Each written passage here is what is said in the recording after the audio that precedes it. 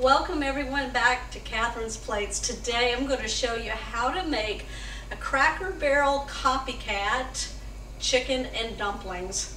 This is so delicious, you guys. If you've ever had Cracker Barrel chicken and dumplings, you're going to be so happy for this recipe. If you haven't had it, then this is going to be a treat for you. It is so delicious, so easy to put together. If you're ready, let's go ahead and get started. Just got a medium onion. We're going to cut off the sides, peel off the outer layer of skin. I'm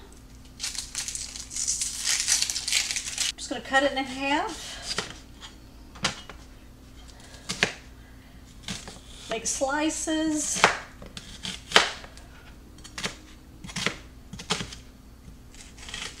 And then we're going to cut the slices into pieces.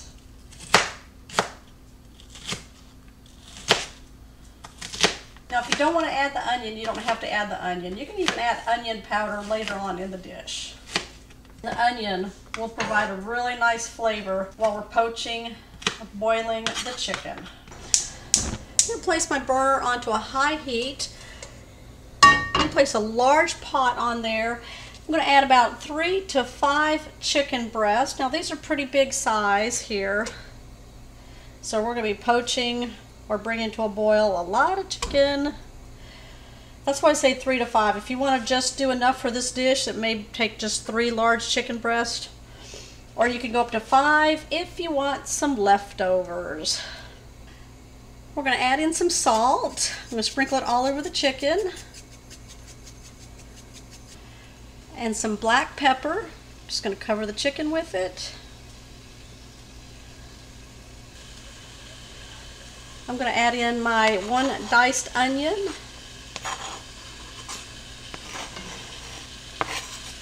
Right here I have 2 cups of chicken broth and 2 cups of water. I'm going to add that.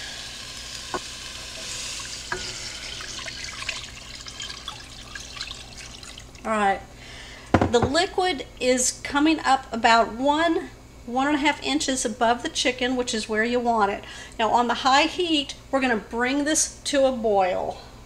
Our chicken is coming to a boil now, so what we're going to do, I'm going to place a lid on.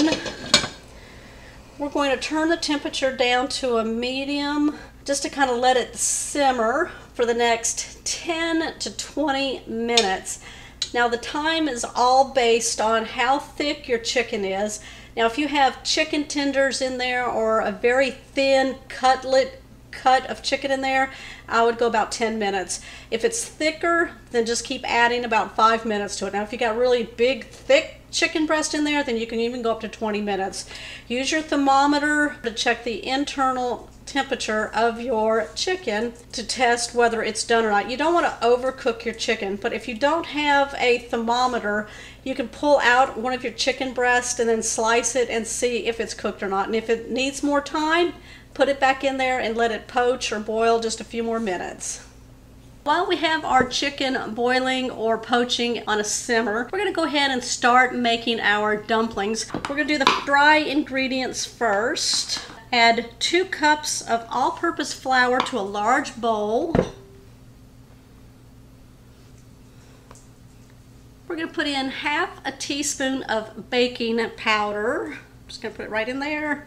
We're going to add some salt. We're going to do a 1/4 teaspoon up to a 1/2 teaspoon.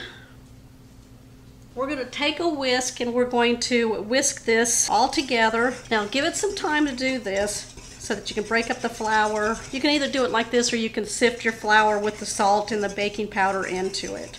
But a whisk will serve the same purpose. There we go. Done. I'm going to take 2 tablespoons of butter and just cut it into the flour with a knife.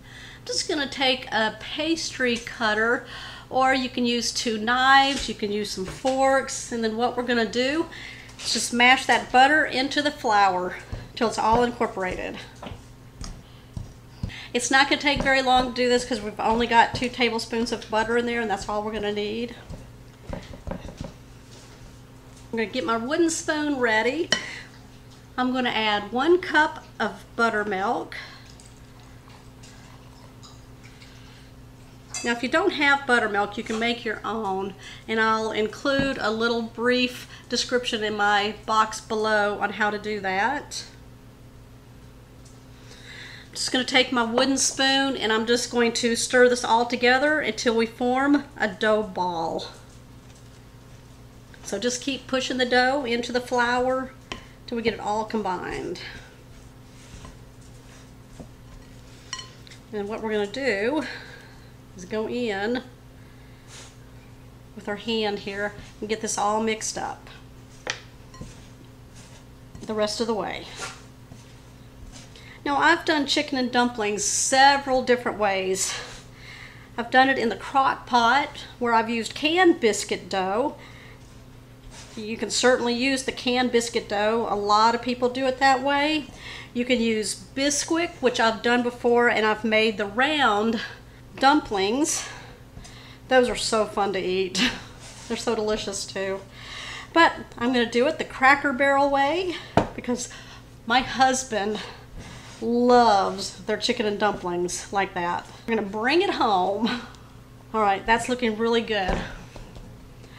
What I'm going to do is lightly flour a work surface. Now I just have a Silpat mat here. I'm going to very lightly sprinkle some flour on it just to kind of coat it, put my dough on it.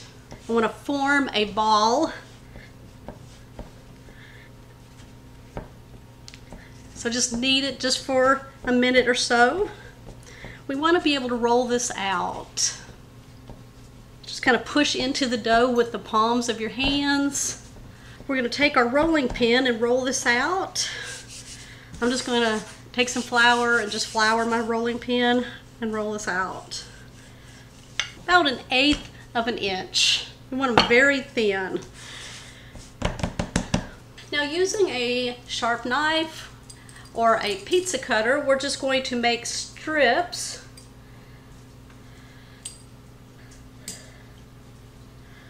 And then I'm going to cut them this way and then one more right here.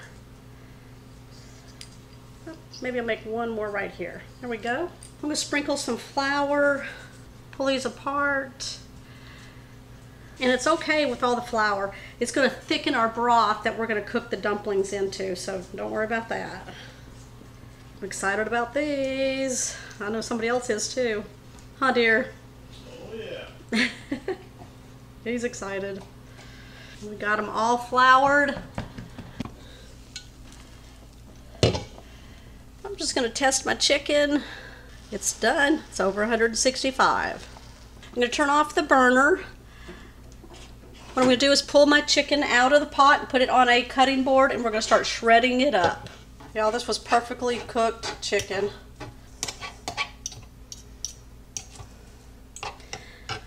Alright, I've put 3 cups of the shredded chicken into a measuring cup here just so I can measure it out.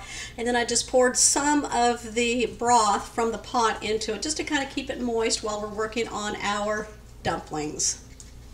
We're going to go ahead and turn our broth and our water mixture back on to a high heat. What I'm going to do is add 4 more cups of broth to our mixture here.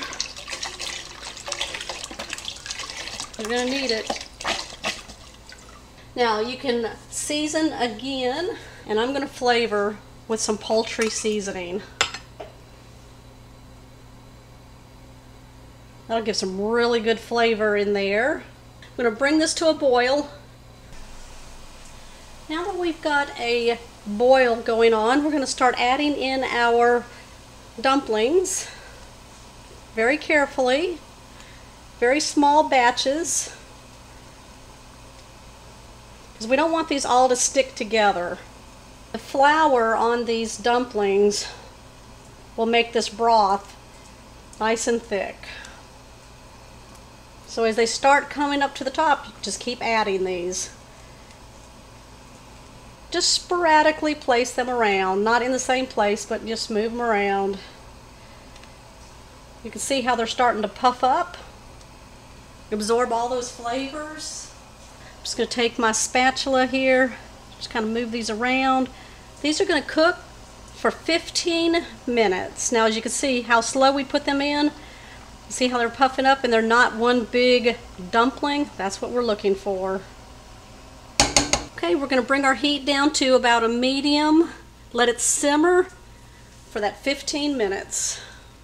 About 5 minutes before the dumplings are cooked, we're going to go ahead and add our 3 cups of cooked chicken back into our pot here, very carefully.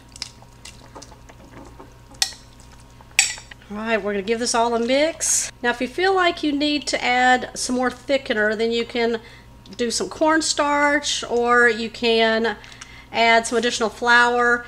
Just take some of the broth out of your pot here, put it into a small bowl, add some flour or cornstarch, mix it up, and then pour it back in and stir it up, and that will thicken that up. Now, if you want it more soupy, you can leave it just the way it is. I'm going to add my slurry here. Oh, doesn't that look good in there? Look at that.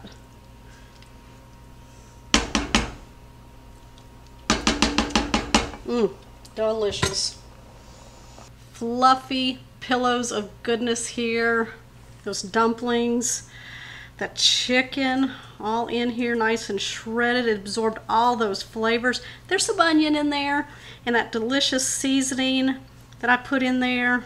Look at that broth, nice and thick. I'm going to take a nice bite. The chicken is so tender. It's going to go good. Now, I put some cracked black pepper on top of my chicken and dumplings. Here's my bite. That is so delicious. That broth makes it, The dumpling is nice and fluffy on the inside. Oh my gosh, so delicious, you guys. I hope you try this Cracker Barrel copycat version of chicken and dumplings. I know my husband's going to love it. All right, if you're new to my channel, make sure you hit that subscribe button down below. Y'all, don't forget to comment and, thank you. Okay, that's it, you guys. Give me a thumbs up, comment down below, and if you're new to my channel, make sure you hit the subscribe button down below and that bell notification. That way you'll always know when my shows are posted. You can go to my recipe blog, katherinesplates.com, to find this recipe and many more, and also you can find my cookbooks there also. We'll see you on the next episode.